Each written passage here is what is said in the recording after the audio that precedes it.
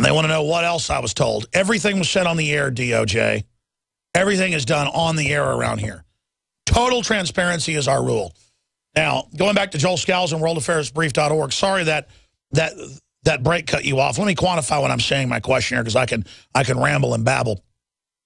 I, day one, thought it could be a secret deal between the globalists, like Hitler and Stalin dividing Poland, or the Allies making a deal and killing Patton and dividing Berlin and Germany. That's a classic imperial move by two crime blocs, two predatory blocs, as you would call them. And so I agree, I see that there. The larger issue is they've been trying to overthrow Putin. They've been playing a double game, and they have been invading some cities. I do agree that we see some stand-downs. I think it's just because things are in such flux. So I'm not denying that you're right, that there's a lot of pro-Russian forces in the government. Hell, half the country's Russian probably, or leans Russian. But, so I'm not saying they'll take the whole country over.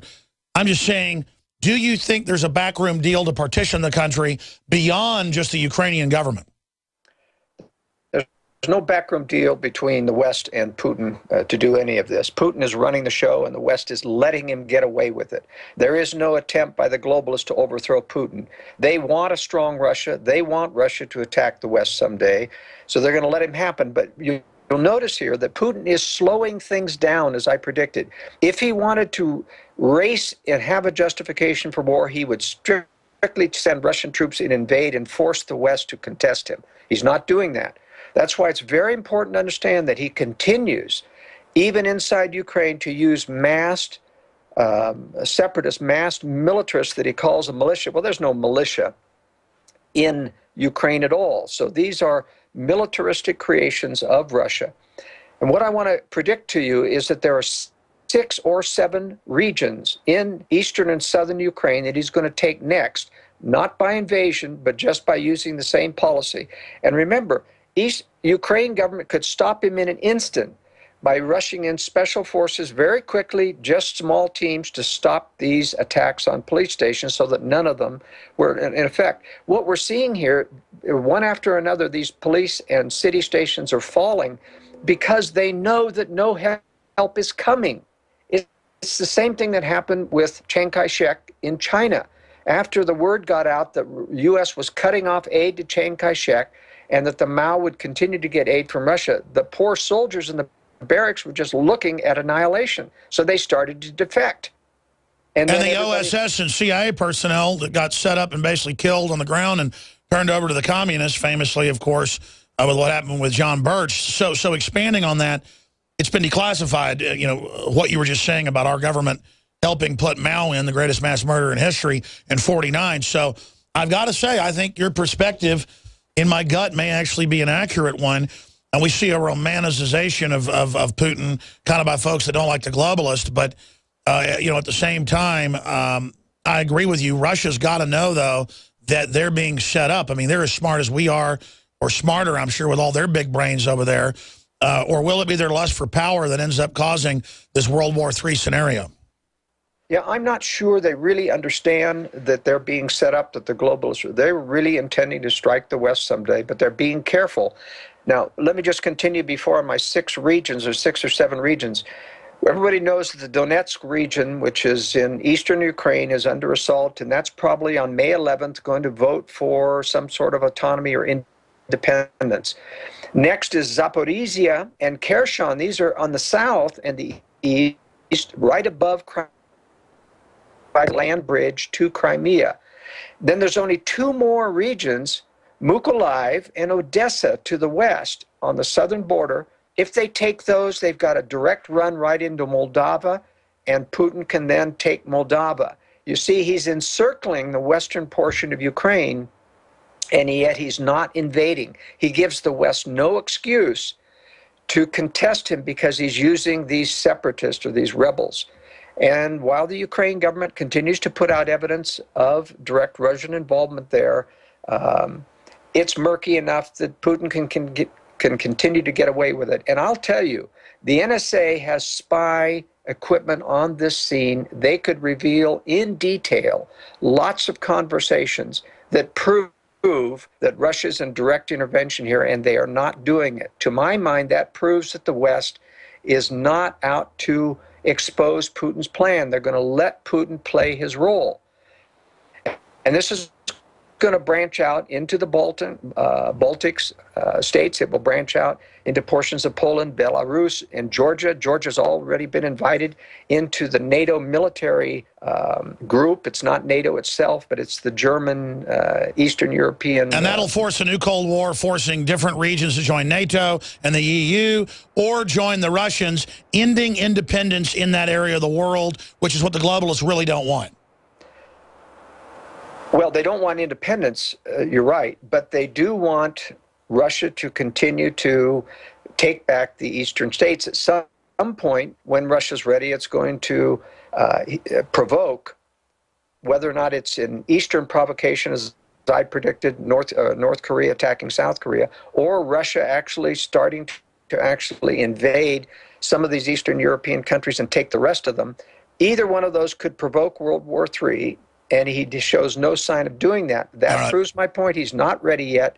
This is going to be a slow burn situation, but it is aiming for World War III. In fact, I'll tell you, in my speech to Norway and those people there, they would have been extremely reluctant to believe my scenario about World War III had it not been for what everybody sees now is real Russian strength starting to grow and show in Ukraine. And the sanctions, of course, are just tokenism.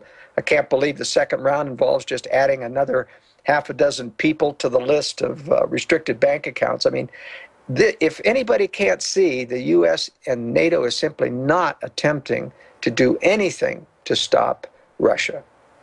Nothing at all. What about the issue of the State Department spending $5 billion to destabilize Ukraine and having advisors in there? If your idea is right, I know large portions of it are prima facie, on its face true, but if your overall view is correct, then there's got to be a nexus at the highest levels where the system is actually opening the door for Putin, and did this overthrow show that their own sleeper cells from the Russian side could then have this excuse to have these regions claim that they want autonomy?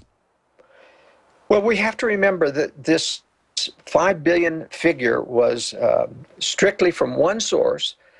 This was Victoria Nuland talking to a pro-Ukrainian audience, and I don't believe that that $5 billion by any means was ever spent inside Ukraine. You can't, in a country like Ukraine, inject without it showing up. Obviously, there's just no way. It's way. Do you think she just said that to then even legitimize what Putin's doing more?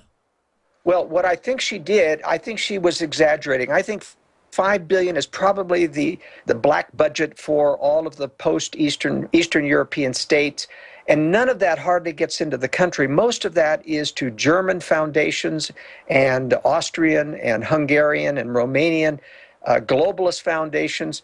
Most of it's going to their own kind of people. And yes, they are giving scholarships. They are throwing that money around in others. But that money was not injected directly into Ukraine. Otherwise, it would have showed up. Audience there and using the figure for all of Eastern Europe as if it applied strictly to Ukraine. All right. Well, Joel, we'll have you back for a full hour soon. I appreciate you coming on. We're about to go to Tosh Plumley, but I'd like you to give your take on the new Benghazi revelations, the hour-long press conference going with Carney on the ropes, the fact that the White House did lie on record, and the State Department said they had no emails, knew nothing for 8 hours, and now we know minutes into it they were watching it, putting out talking points. Why has this been released now? Is the system getting ready to take down Obama, or what do you make of this? No, I don't believe it's taking down Obama. What is very interesting about this whole email controversy is that Obama and Hillary Clinton play zero role. There's zero reference in any email to Hillary Clinton or Obama, and that proves my point that they have nothing to do with the running of day-to-day operations of the government. These are national security councils and advisors and State Department people, long-term cadres that are running this globalist show, and they're simply the figureheads and the puppets. But remember, even though what Tosh Plumley says about the running of guns and those types is absolutely true, the real smoking gun of the Benghazi thing is the stand-down order, and nobody is picking that one up like a hot potato, even though General Ham said directly to a Congress congressional committee, there was a stand-down order given to me, and I was relieved within 2 minutes of refusing that order. And not a single congressman asked him, who gave that stand-down order to you? Don't you find that odd? That a congressman who should be shocked at that revelation would have asked, well, who told you to stand down? Not a single one did so. And that's the big smoking gun. Nothing, I believe, is going to blow wide open unless the establishment lets that one go. And the chances of blowing that open are 0 to nil. Even Ham has not come out since his retirement and said who it was. Neither has Admiral Goyette, who both had a stand-down order. That's the big issue, and we'll bring that up with Tosh Plumley. Thank you so much, Joel Skousen, worldaffairsbrief.org. My pleasure, Alex. Or is it .com? And again, I'm Alex Jones with Infowars.com and PrisonPlanet.com. Now, I'm not going to go over his whole bio.